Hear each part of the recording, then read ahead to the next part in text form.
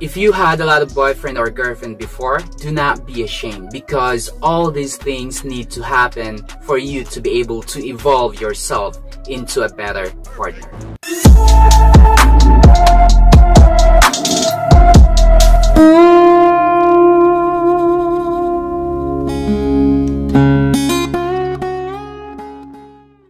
Welcome back to my channel. My name is Ultra. This is Feed the Mind TV.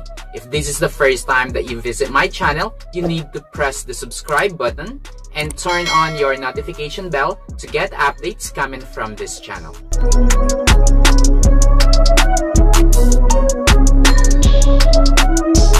What are the reasons why you should not be ashamed if madami kang naging boyfriend or girlfriend before? So you need to stay tuned until the end of the video for you to learn all of those information. What are the benefits of having those relationships? First, if you had a lot of experiences with your previous relationship, you would know how to avoid quarrel. You would know how to avoid misunderstanding with your current partner. Because you learned a lot of lessons from your previous partners. Unless na lang, wala ka talagang natutunan from them. If you value the lesson that you learned from those experiences, then you can use it today. You can use it with your current relationship. And that's one way on how you will be able to protect what you have today. And that's number one.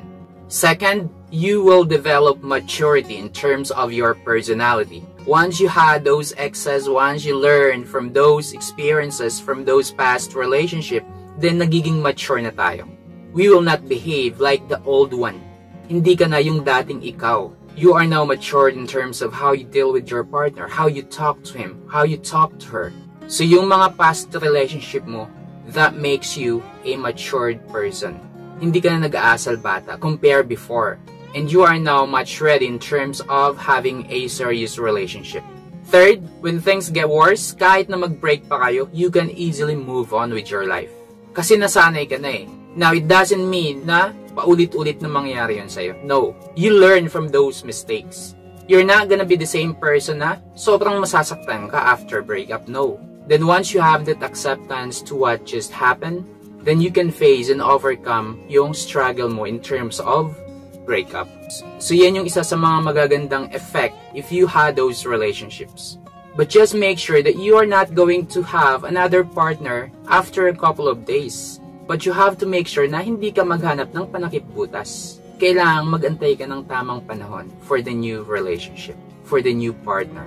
Another benefit of having those past relationships sa personality mo is you will learn how to appreciate more yung partner mo. You will learn how to give time, quality time with your partner. Kasi you do not want to end up na magbe-break din kayo just like what happened before. So those experiences that you had, natututo ka na. And you just want to protect what you have today, what relationship you have with your partner today. And that's a good thing. Another benefit is you will develop yung self-discipline mo. Kung before, wala kang pakialam kung mag-break man kayo, today, nagiging disiplinado ka na sa sarili mo. You know how to control your emotion. You know how to control yung action mo. And you are now being smart. That before you do some action, iniisip mo muna. You are considering your emotion, but at the same time, it is your mind that will decide what's best for your relationship. Nagiging wise ka na dahil dun sa mga past relationship mo. And that will result to be emotionally stable. You will now in control of your emotion. Hindi na yung padalos-dalos ka na lang. So that's a good thing na nagagawa ng mga past relationship mo. Kasi kung first time mo magka-boyfriend or girlfriend, you are not going to be like that. Hindi mo matututunan yung mga ganung bagay sa isang relationship lang. That's why you should not be ashamed of having ex. Because you will learn a lot of things from them. All you have to do is apply those learning.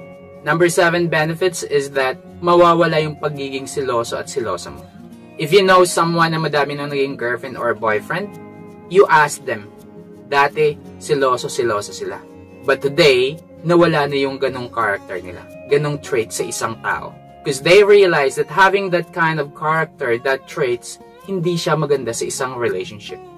And unti-unting nawawala yan sa kanila. And that is a big factor in terms of kung paano mapapaganda yung isang relationship. kung wala yung pagiging seloso at selosa. Okay lang magselos, but it should be in a reasonable way. But kung wala namang sa lugar yung pagselos mo, then that's another thing. Number 8 benefits is nawawala yung pagiging pride natin. Kasi may mga tao na once na nagkamali, hindi sila marunong mag-sorry. But if you had those relationships from your past, you will learn how to accept your mistake and babaan mo yung pride mo. Napakadali na yung gawin sa'yo. Unlike before, sa unang relationship mo na, pataasan kayo ng ihi. Ayaw mong ibaba yung pride mo kasi lalaki ka, kasi babae ka. So kung madami ka man naging boyfriend or girlfriend, huwag mong ikahiya. So kung may ex ka man ngayon, huwag kang mahiya kasi ang daming na-develop sa sarili mo because of them. And you should be thankful. And number 9 benefit of having a lot of ex is that you know how to communicate well with your partner. Alam mo na kung paano makipag-usap, ayusin yung isang bagay sa isang relationship. You know how to resolve the problem within your relationship. It's easier now for you to do those things. And number 10 benefits of having those relationships before is that you will be a great lover today. Sabi nga nila is, more experience, more learning. So it's time for you to apply those learning in your relationship today. Because if you were not be able to apply all those learning from your past, then what I'm saying today is useless. If you learned something from this video, please don't forget to like, subscribe, and hit the notification bell to get updates coming from this channel. Again, my name is Aldred. This is Feed the Mind TV.